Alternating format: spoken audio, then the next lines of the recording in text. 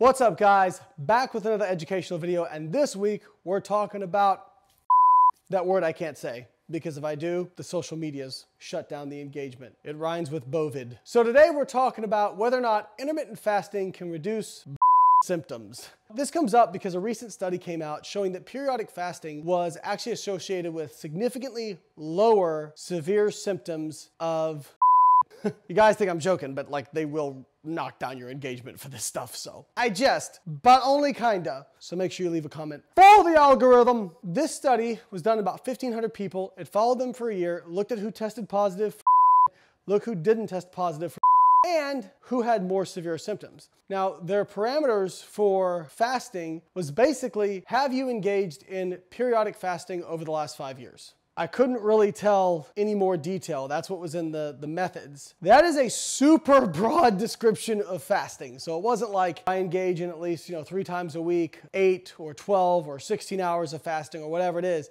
It was just, have you fasted? That's kind of a problem maybe, but again, I understand that everybody has different opinions of what fasting is. Some people say, well, it's a 16-8.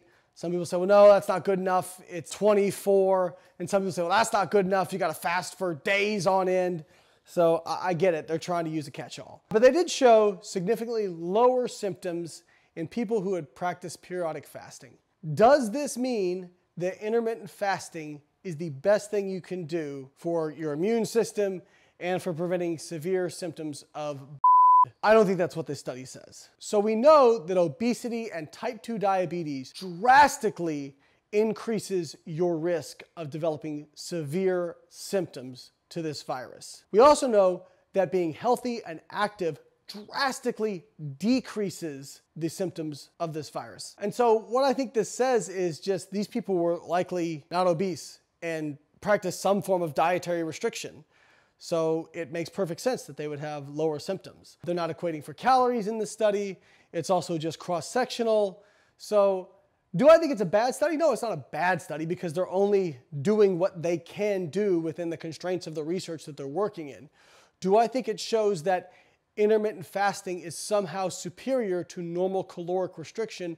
No, I don't, because my suspicion is if they just looked at people who practiced any form of dietary restraint, that those people would have lower 19 symptoms as well. Because, as we've covered multiple times, obesity, high blood sugar, high blood insulin, any kind of metabolic dysregulation, those things are associated with worse outcomes from this virus. So I think if you like intermittent fasting, hey, great, cool, awesome. If you don't like intermittent fasting, I don't think this is a reason to switch to intermittent fasting if you're worried about these symptoms from this virus. I think as long as you are lean, healthy, active, non-smoking, and you don't have bad metabolic health, which if you're lean and active, you shouldn't, then I think you're already doing the major things that are going to prevent you from getting severe symptoms from this virus. So, interesting study. I don't think it shows that intermittent fasting